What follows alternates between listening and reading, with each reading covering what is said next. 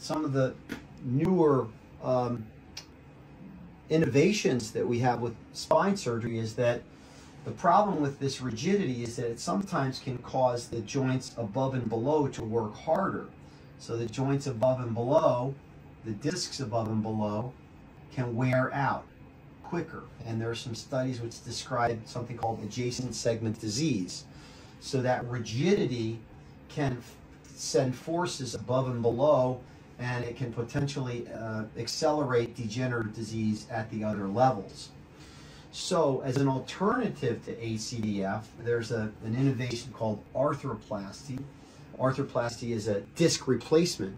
So instead of putting a rigid device in there that's held together with a plate that causes a fusion, what we do is we do that same decompression.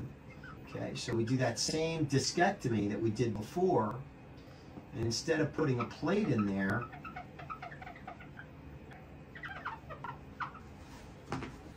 so we've done the discectomy here, and the spinal cord has been decompressed, okay?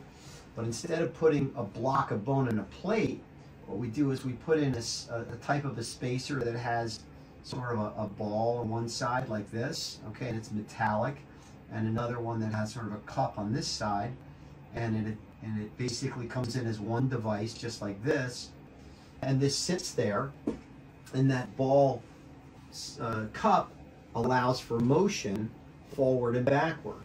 And these devices are called arthroplasty devices.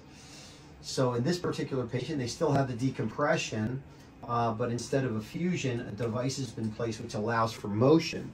And so this is a typical one of these devices that we use, the M6 device, where we place it, and you can see, you saw the rigidity of the last spine. You can see in this one, there's movement back and forth with this device.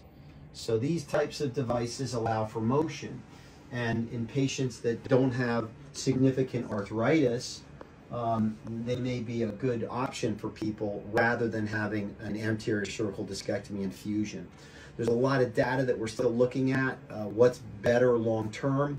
Some of the studies are suggesting that the arthroplasty in appropriate patients is actually better and has decreased incidence of adjacent segment disease. We don't have all the data in yet, but it is a device that's at least equivalent to the anterior cervical discectomy and fusion.